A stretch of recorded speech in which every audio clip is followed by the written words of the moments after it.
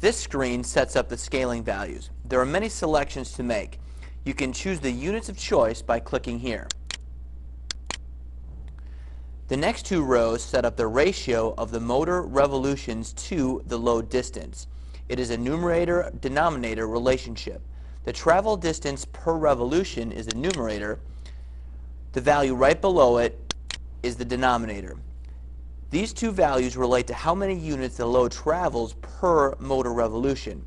So, if the mechanics of the system dictates that the load moves 100 millimeters per 1 motor revolution, we would input 100 in the numerator and 1 in the denominator.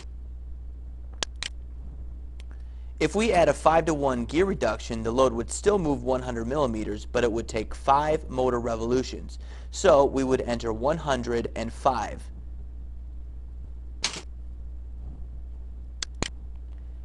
This is especially valuable for situations where there isn't a nice round scaling value. You can also select if you want to invert the motor direction or not.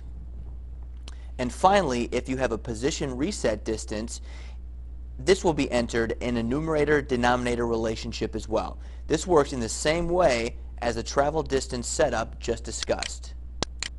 Click Next when finished.